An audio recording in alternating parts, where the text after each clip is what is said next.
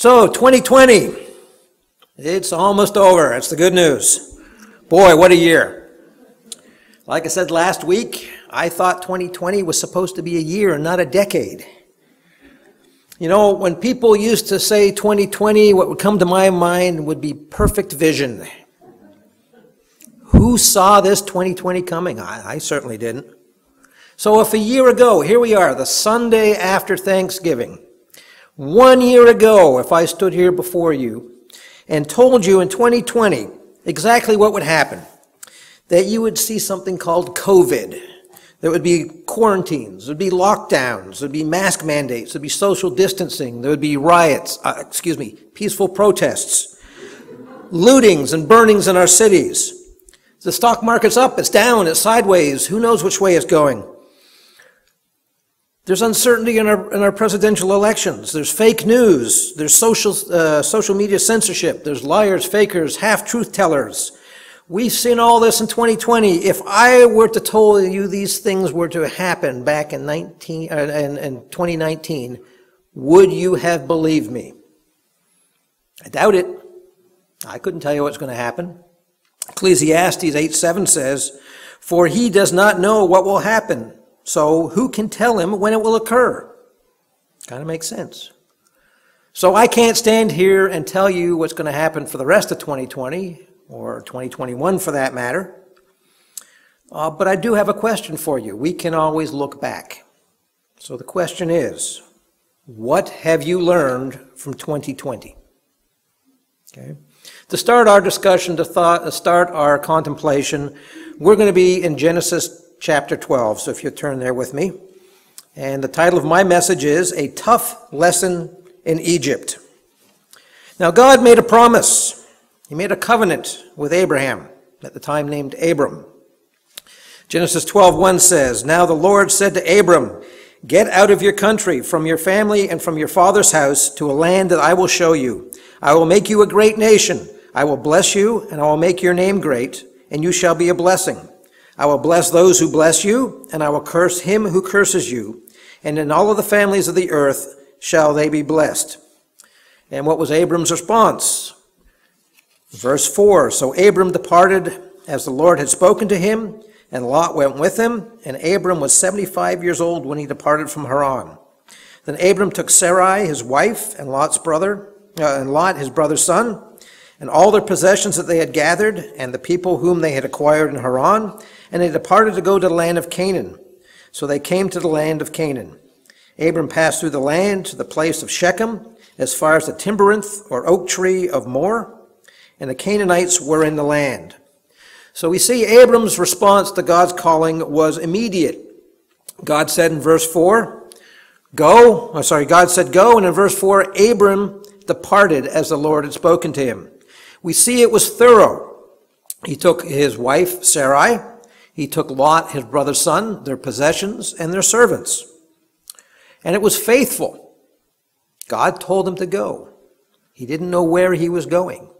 But we find in Hebrews chapter 11, verse 8 through 10, it says, "By faith Abram obeyed when he was called to go to the place which he would receive as an inheritance. And he went out, not knowing where he was going. By faith he dwelt there in the land of promise, as in a foreign country, dwelling in tents with Isaac and Jacob, the heirs of him of the same promise. For he waited for the city which foundations, whose builder and maker is God."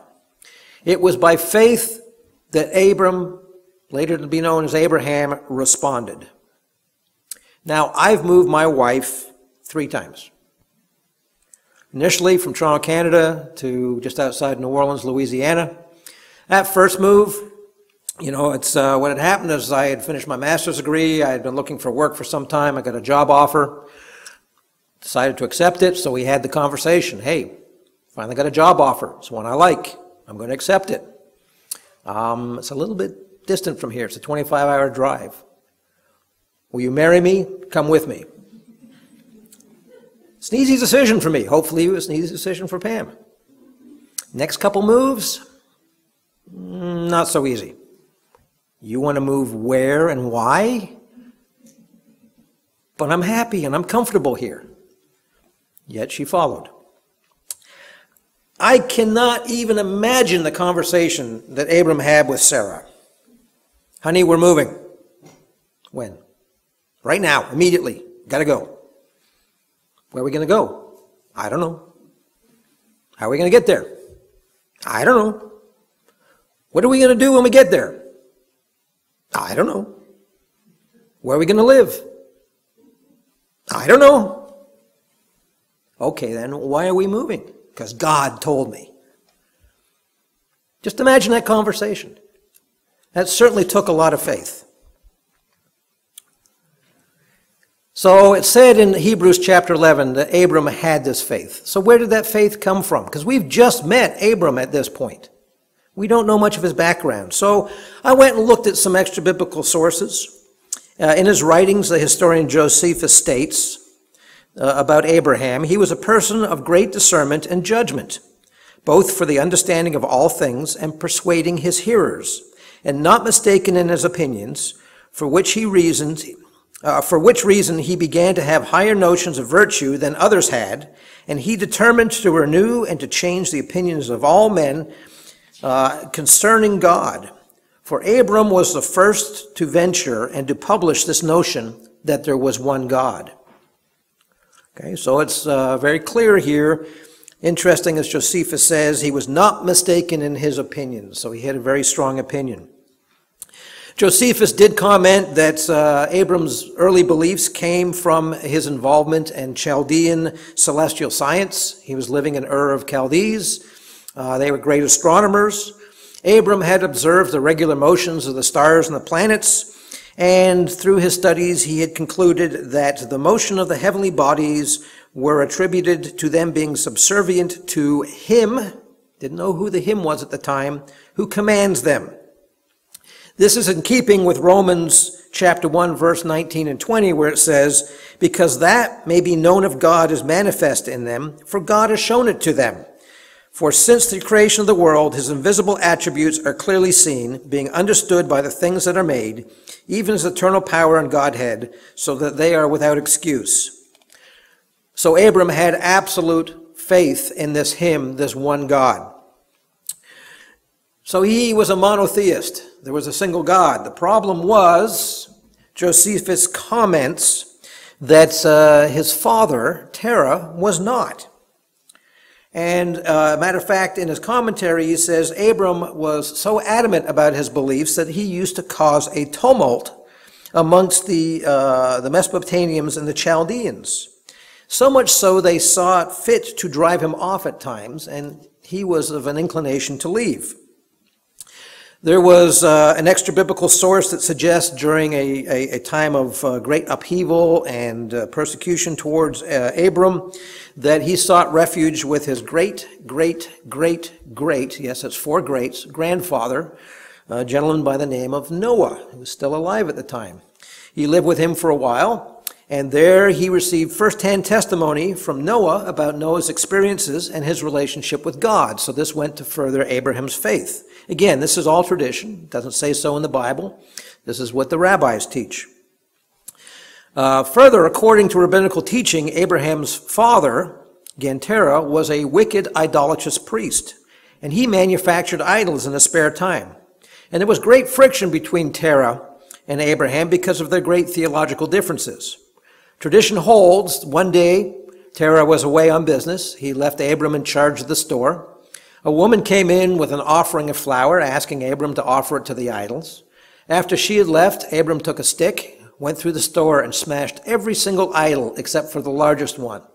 And in the hand of that largest idol, he placed the stick. Terah comes back after completing his business out of town, finds his business destroyed. Everything is smashed. He is absolutely apoplectic at what has happened. And he questions Abram, what went on here? And Abram said, the idols had an argument. They got into a fight, and the big one won. He smashed all the others. Terah cried, why do you make sport of me? Do they have any knowledge? Reportedly, Abram replied, listen to what you say. Now, Terah didn't listen. He was so upset, again, through tradition. They say that Terah brought Abram before Nimrod. Nimrod at the time was the ruler. And Nimrod's judgment was to put Abram to death and threw him into a fiery furnace. Kind of thinking here of Meshach, Shadrach, and Abednego, kind of a foreshadowing of that. Through God's infinite mercy and grace and protection, Abraham escaped this unscathed. He was truly thrown into the fire and walked out unscathed. So, through this deliverance of Abram, it is reported that Terah also had a conversion, and obviously Abraham's faith, if all of this is true, was obviously strengthened. But whether these oral traditions are true or not, Hebrews does tell us that because of faith he responded. So they journeyed as God directed. Carrying on in Genesis 12, verse 7. Then the Lord appeared to Abram and said, "To your descendants I will give this land." And there he built an altar to the Lord who had appeared to him. And he moved from there to the mountains to the east of Bethel, and he pitched his tent with Bethel on the west and Ai on the east. And he built an altar to the Lord and called on the name of the Lord. Okay, something very interesting here. If we go back to Genesis chapter 3, verse 8, the Bible says, "And they heard the sound of the Lord walking in the garden in the cool of the day, and Adam and his wife hid themselves from the presence of the Lord God among the trees of the garden." This passage back in Genesis 3:8, it is widely assumed by people who read and study this that God was walking in the garden. It says they heard his voice. Whether God physically manifests himself to Adam and Eve is not exactly clear. It's a speculation. But here in chapter 12, it explicitly states that God appeared to Abram. So this is the first time that we have conclusive evidence, conclusive testimony that God physically appeared to a man. And what did Abram do? He built an altar. He built an altar to commemorate and to glorify God. He named this place Bethel. We get that from verse 8. It says, "And he moved from there," being the place that he built the altar, "to the mountain east of Bethel." This is the first time we heard the name of the place of Bethel. So from inference, we take this place where he built the altar as being Bethel. Coincidentally, later on in the Bible, we see Jacob having a vision of a ladder descending from heaven to earth and angels ascending and descending there at Bethel. So this is where God appeared. So he built this altar. Something miraculous had happened. He had this leading to leave his land, his family, everything he had, to move to a land God would show him. He got there and God showed up. So this is truly a noteworthy place. So did he stay there? What did he do? No, he moved again and built another altar. Well, why is that? Why did he build another altar? Well, it's very simple. Because God told him that I will give this land to your descendants. He didn't necessarily promise it to Abraham. He said the place he came to was owned by this Canaanite by the name of Moor. So obviously he just moved to a location that was nearby, some unclaimed land, and set up camp there. But he did build an altar. And the important thing about building the altar, first of all, it was public. It was out in the open. Everyone could see it. Ultimately, everyone should be able to make the connection between Abraham and him worshiping his God when he's there at the altar. So Christian, do others know that you're a Christian? Do they see your relationship with the Lord? John 13, verse 35, Jesus says, "By this all will know that you are my disciples, if you have love for one another." Others are to know that you're a Christian. Building the altar was deliberate. Abram built the altar. It wasn't something that was already there. It wasn't repurposed from something else.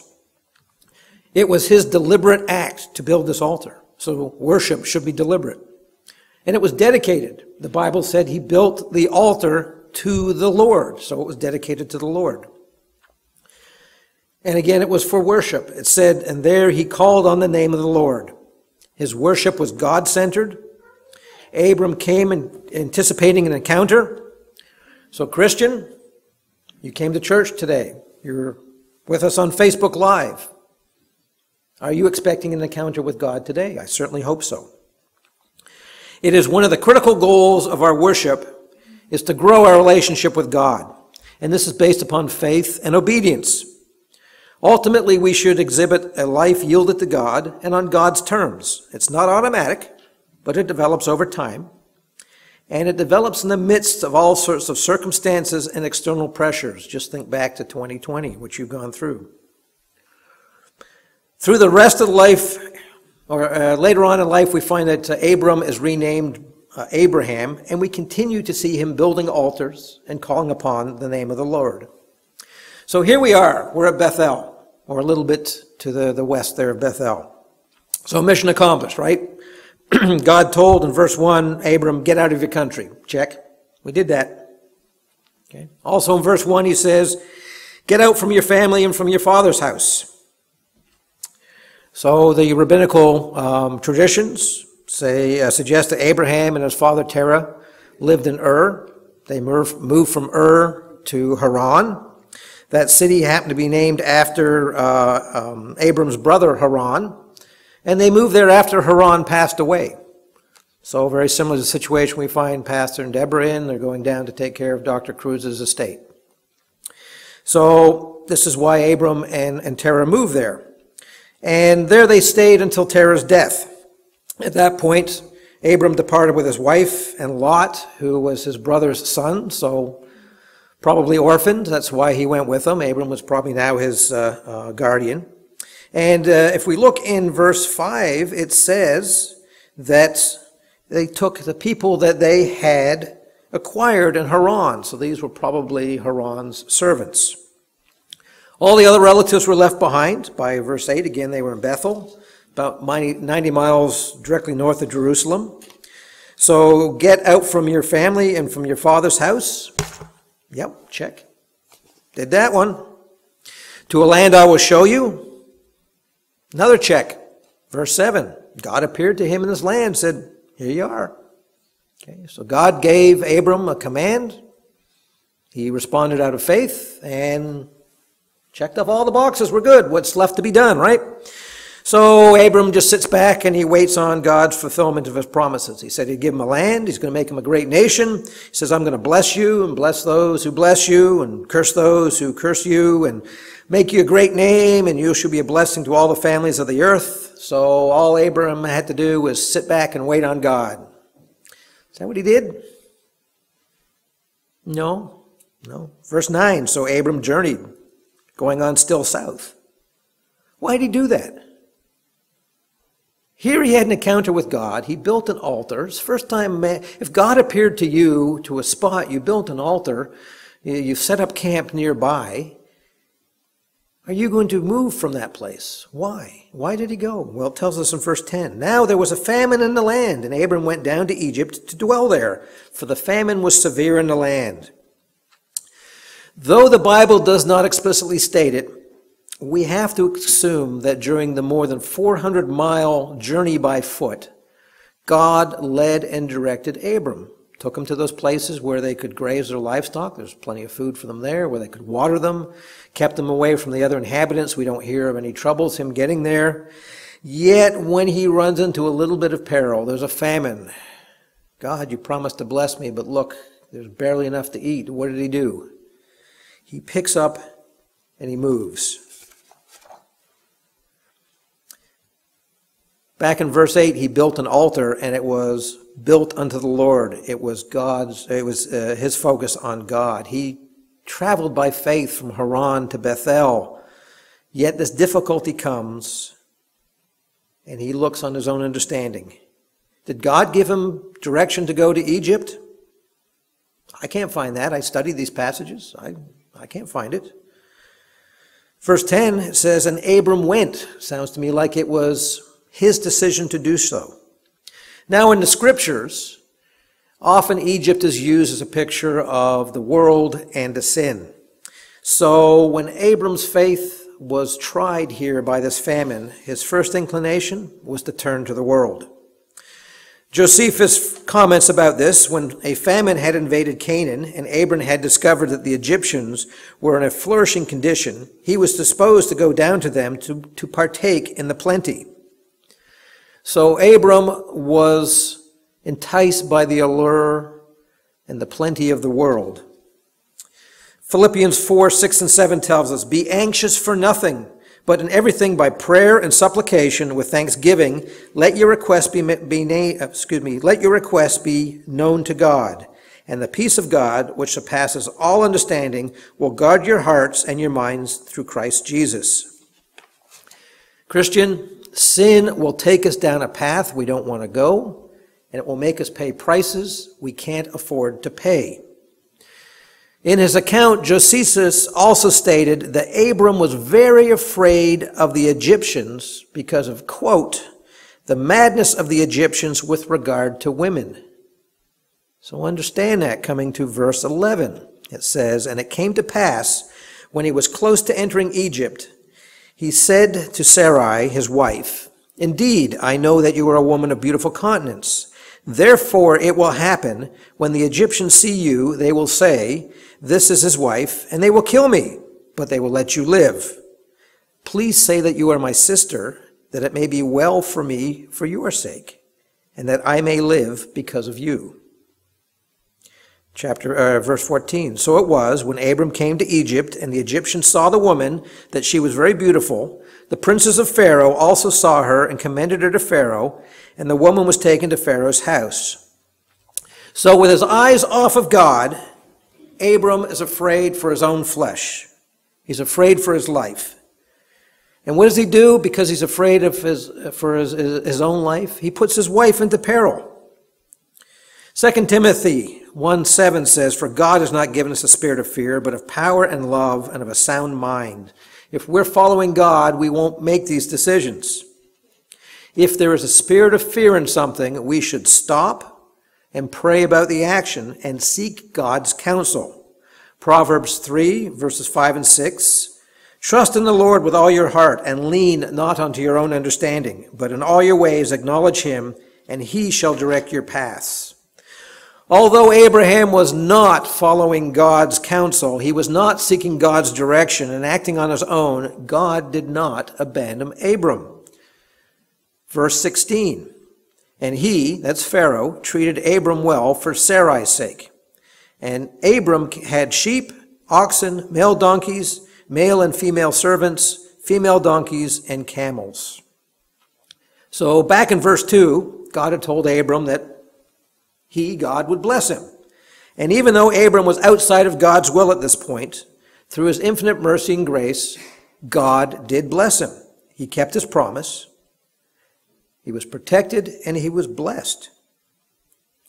Furthermore, God protected Sarah, because God had a plan. Look at verse 17 through 20. "But the Lord plagued Pharaoh and his house with great plagues because of Sarah, Abram's wife. And Pharaoh called Abram and said, 'What is this you have done to me? Why did you not tell me that she was your sister? Why did you say she is your sister, that I may have taken her as my wife? Now therefore, here is your wife, take her and go your way.' So Pharaoh commanded his men concerning him, and they sent him away with his wife and all that he had." Why did God plague Pharaoh's house? God had a plan. God had kept Abram and Sarai childless. Abram was 75.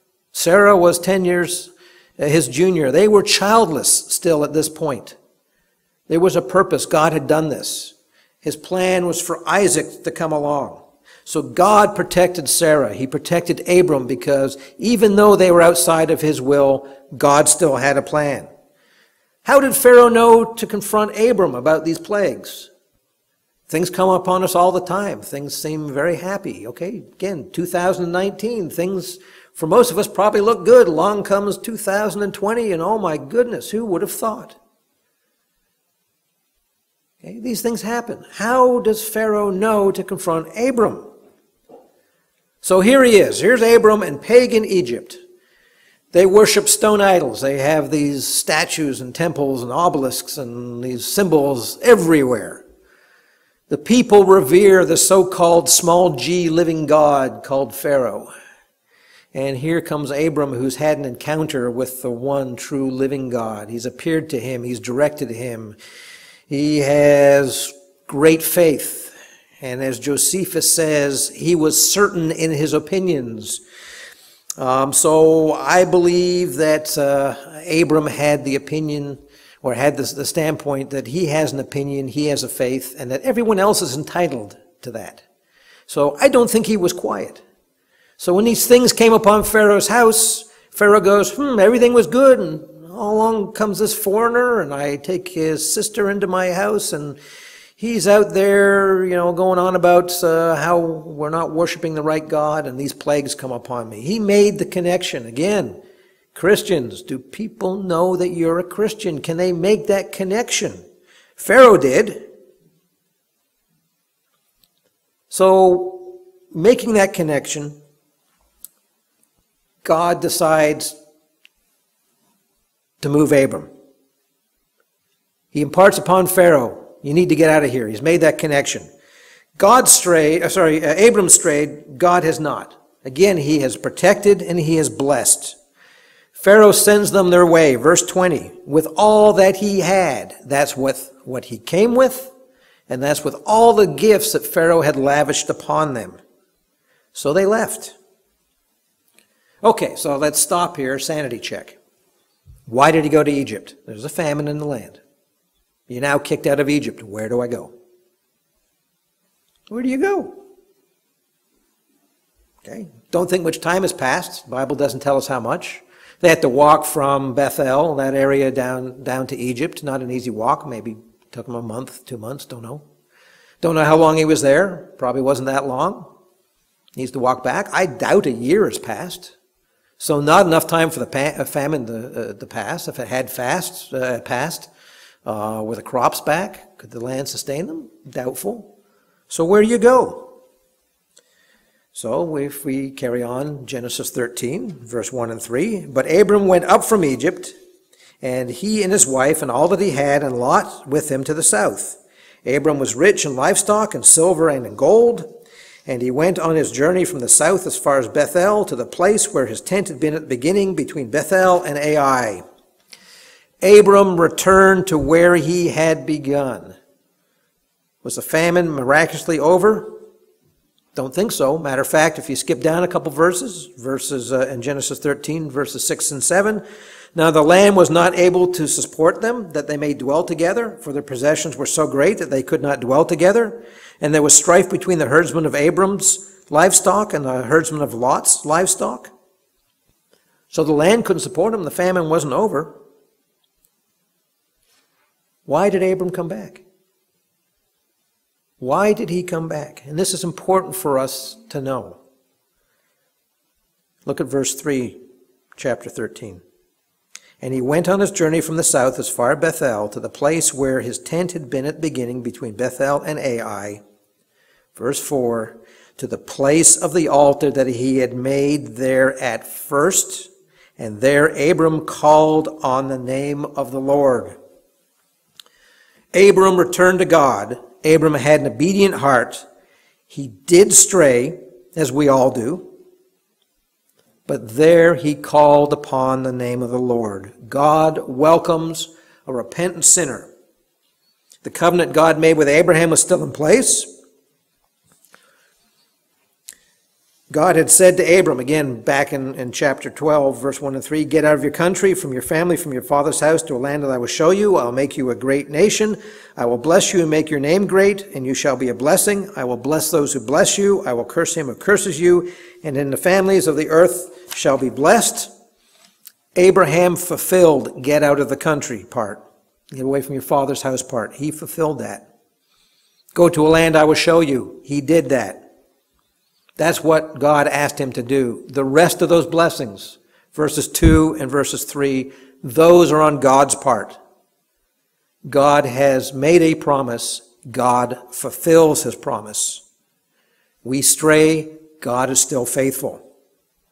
So why did God allow the journey to Egypt? I mean, we have other instances in the Bible where God has given forewarning about various events. In Genesis 18 and 19, Abraham and Lot are warned about the destruction of Sodom and Gomorrah. Genesis 41, Pharaoh's given a warning in dreams about a 7-year famine that's to come. In the New Testament, the wise men are warned to go back a different way from which they came so that they don't run into Herod again. Joseph and Mary are told to take the infant Jesus and escape to Egypt. There's many, many other instances in the Bible that God warns about future events that we can't foresee. Stops people from doing things. But why is it God did not stop Abram from going to Egypt? He could have. He didn't. I mean, it's fairly apparent, at least to me, that Abram was not trusting in God. He had faith to this point, but again, calamity comes along and he's looking on his own understanding. I'm going to fix this. I know how to do it. He steps out from the Lord. Why does God allow these things? Well, he needed to grow in the experience, to go stronger in his faith. Hebrews 11:8, by faith Abram obeyed when he was called to go out to a place which he would receive as an inheritance. He went out not knowing where he was going. That is tremendous faith.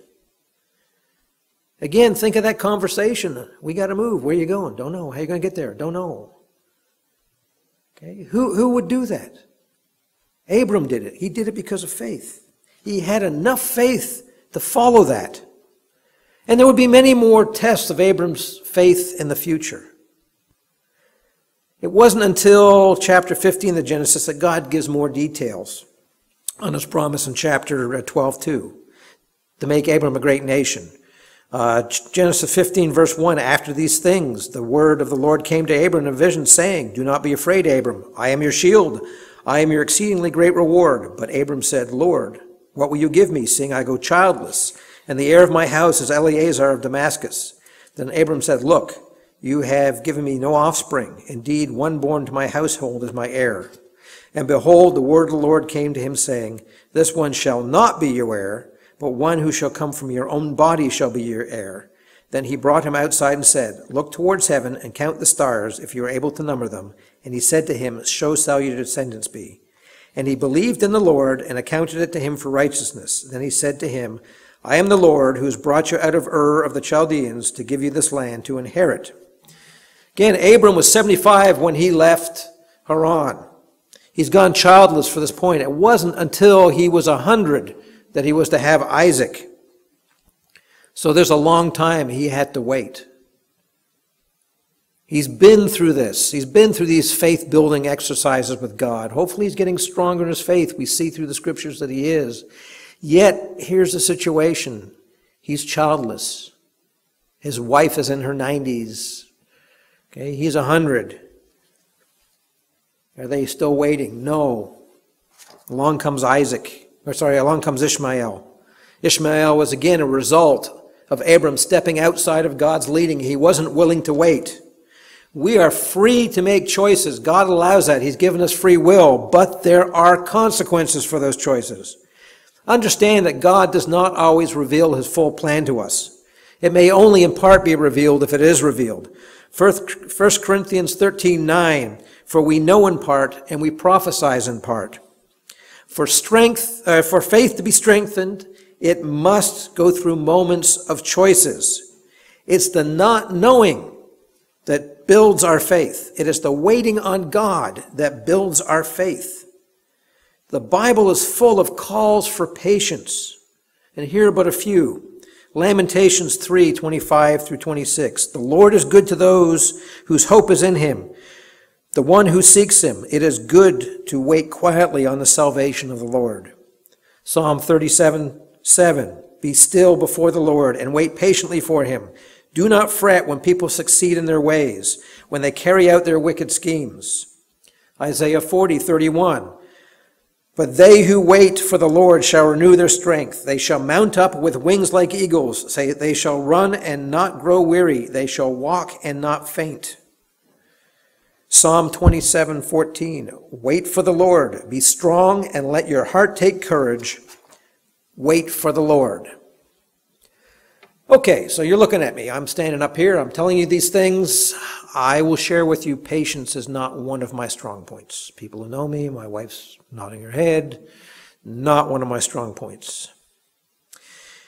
What are we to do if, like Abram, we go our own way and we get Proverbs 3:5 backwards and we lean on our own understanding and do not trust in the Lord?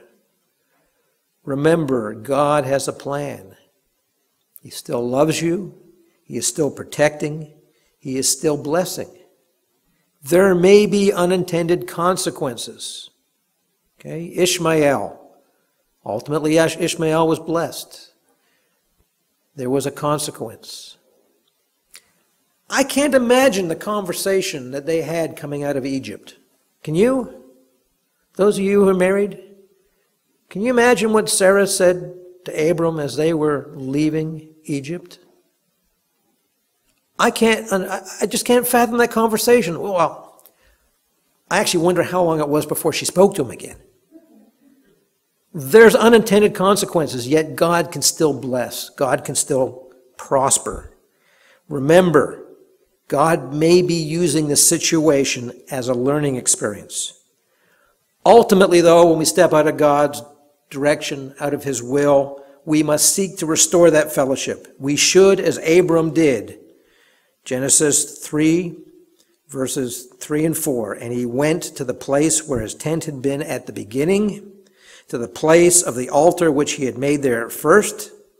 And there Abram called on the name of the Lord. Also 1 John 1:9. If we confess our sins, He is faithful and just to forgive us of our sins and to cleanse us from all unrighteousness.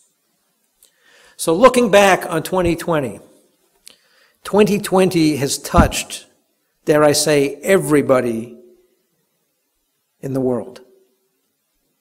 The pandemic has hit every place in the world. There's turmoil, there's upset. Who knew it was coming? There's delay in plans. We've got stuff going on at work we've had to delay because of the pandemic, because of the shutdowns, because of the disruptions. Okay? There's not a single person who has not been touched by 2020. What has this done to your faith? Why has this come upon us? Hopefully, we take this as an exercise to grow our faith. God has not changed. We must be patient on Him. Hosea 12, verse 6 says, "But you must return to your God, maintain love and justice, and wait on your God always." Let us pray. Dear Heavenly Father, we just thank you for who you are, that you've loved us so much, dear Lord, that you sent your Son to die for us, though we weren't worthy, dear Lord, and only He could do it. And He's done it because of His great love for us. Dear Lord, keep us mindful of that. In times of trial, in times of want, in times of need, in times of confusion, in times of fear, times of uncertainty, dear Lord, we know that you are the solid rock upon which we can stand. Dear Lord, try us, build us, strengthen us, dear Lord. Let us have that faith. We ask that you be with us always, dear Lord. And again, through what we do, the witness that we bear, dear Lord, we ask to give honor and glory to our precious Savior. For it's in His name we pray. Hi, my name is John Blair, and I have the privilege of being the pastor here at Coventry Baptist Church in Fort Wayne, Indiana. I want to thank you for choosing to take part in our online services. I sincerely hope they were a blessing to you, and I want to invite you to continue to use them in the weeks yet ahead. In fact, take your time on our website, check it out, let us know what you think about it. Your opinion is very important to us, and we'd like to have some feedback. Let me take this time to also extend an invitation to you. If you don't already have a church home, let me invite you to come to our church and take part in one of our weekly services. Our morning worship service on Sunday is at 10 a.m. Our Sunday night service is at 6 p.m. And our Wednesday services and our midweek service is at 7 o'clock p.m. We're located at 10926 Aboit Center Road. We're right across the street from Homestead High School. Just get on our website. We have a detailed map and some instructions on how to get here. Again, thank you for choosing our website and our services. I pray that the Lord will bless you and keep you. I hope to see you this Sunday. Blessed be the tie that binds our hearts in Christian love.